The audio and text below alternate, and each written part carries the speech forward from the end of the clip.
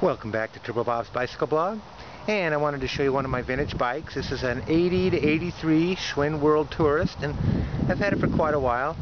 I just went through and reworked it. I don't know if you would call it refurbishing or rebuilding. I'm not really into repainting them and all that, but polished it up real good, relubed all the bearings. It's always ridden really nice. Put some fresh tires on.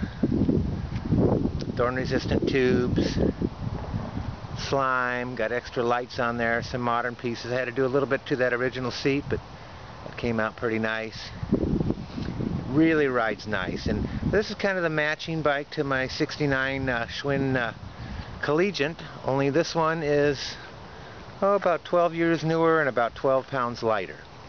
And I did go ahead and put on a modern computer. I got that light take headlight that's pretty cool. It's a 5-speed, got kind of old school brakes, and it is a comfort step-through frame, which I'm actually really comfortable with. It's got the 27-inch-and-a-quarter tires, kind of common for back then. Of course, took a lot of polishing. There's some stuff that didn't come out perfect. I like those fender braces. There's no way I'm going to go and have them all re-chromed and stuff. And some people might wonder why I care about a bike like this, but it's just a good riding, solid old Schwinn that'll last a long time. It's lasted this long.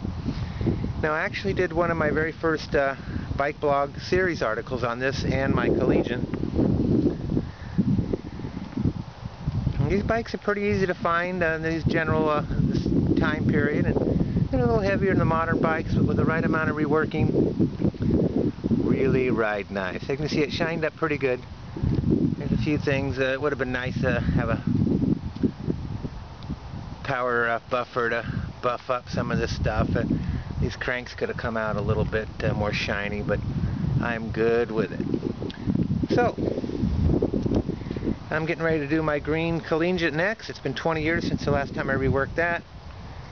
Do the same basic thing, and like I said, I don't know if you call this a rebuild, a rework, a overhaul. It's definitely not a restoration by any means, but this way it'll ride good. I could feel the bearings were getting a little tight when I first got it 10 years ago. I squirted some lube into the bearings and bushings, and that was good enough at the time, but I really wanted to go through and make it just right. So there it is, 80 to 82 or so Schwinn World Tourist, low frame, one sweet riding bike. Alright, well, thanks for watching. Turbo Bob's Bicycle Blog.